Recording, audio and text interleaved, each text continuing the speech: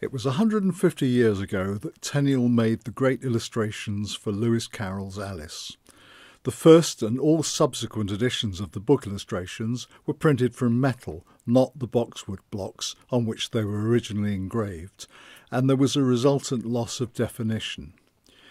In 1985, the original wood-engraved blocks were discovered in a safe and were entrusted to Jonathan Stevenson at the Rocket Press to print 250 sets. Here's a chance to own one of these iconic images, beautifully printed in a presentation folder and looking exactly as Tenniel anticipated.